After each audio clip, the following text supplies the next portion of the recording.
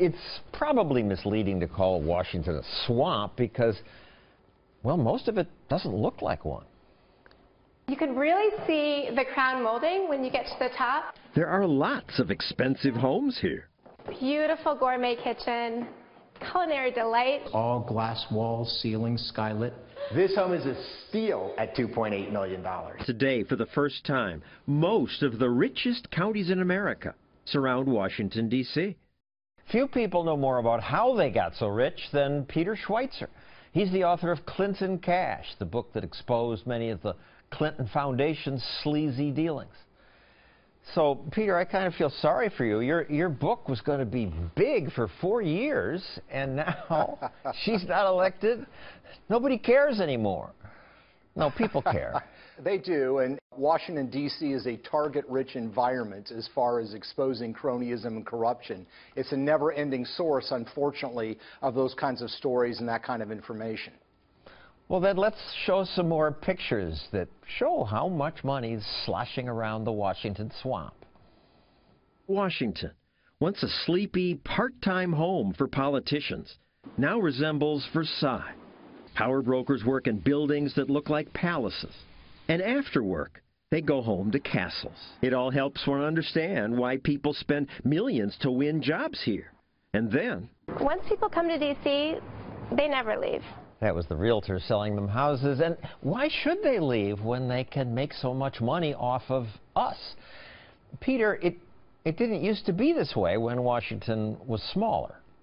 Washington, D.C. has changed. It's become a place of wealth creation off of government, not that they're producing a whole lot, but you also see a lot of corporations and companies now, John, that are locating there because they see the advantage of being close to the seat of power and getting favors from the federal government. So it's a very rich city, now the wealthiest city in the United States, which to me is very troubling. President-elect Trump says he will not allow his staff to lobby for 5 years after they leave the executive branch, and he'll propose a 5-year ban on lobbying by former members of Congress and their staffs. Well, you know, I think it's a great start. He has pledged to drain the swamp. The problem is it's a pledge. They're basically making a promise.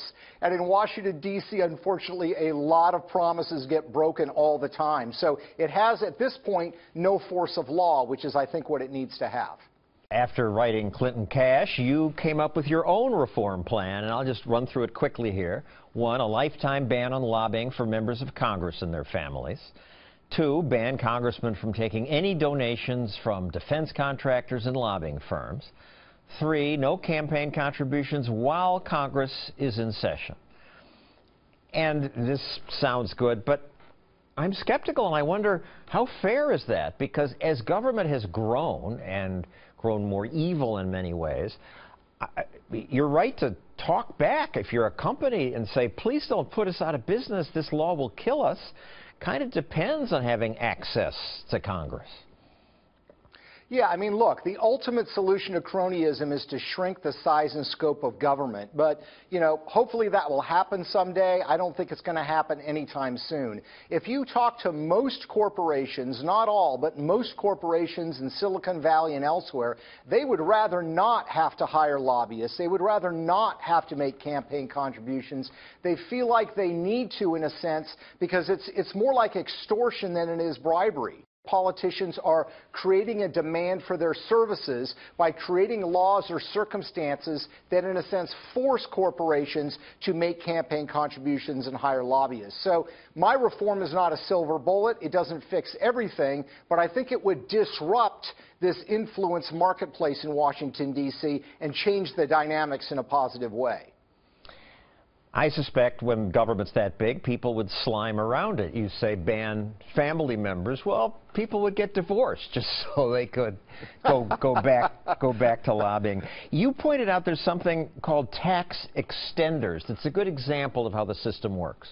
A great example is the tax deduction or tax credits that corporations get for investing in research and development. This is a good thing. It encourages innovation by American corporations. It's been on the books since the Reagan administration.